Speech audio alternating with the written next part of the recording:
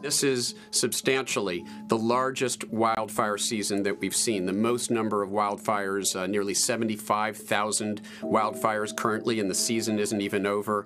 That's roughly double what was measured back in 2013. So there's no question we're seeing more widespread forest burning in the Amazon and Brazil. It shouldn't be happening, and it's happening in part because of two things that we're doing. One of those is climate change, putting carbon pollution into the atmosphere, warming the planet, which is causing both warming and drying of the Amazon. That favors wildfires, and deforestation. And the policies of the current president of Brazil, Bolsonaro, are actually accelerating the deforestation of the Amazon, which ultimately is associated with those wildfires as people clear land for development, for agriculture, for ranching. These are the lungs of the planet, it's sometimes said. Roughly 25% of the oxygen that we breathe comes from the Amazon rainforest. And equally important, this is a major carbon sink. It's actually mitigating climate change by taking some of the carbon pollution we're putting into the atmosphere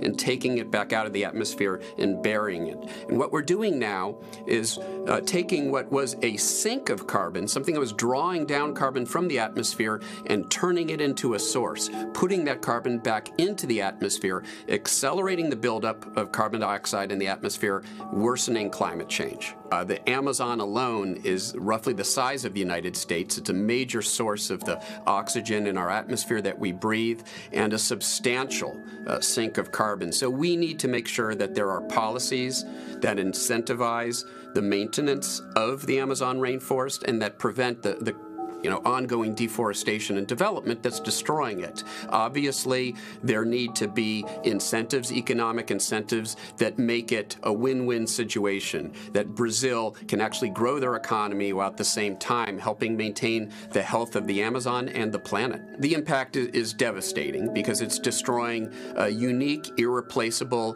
ecosystems, and it's worsening climate change at the same time.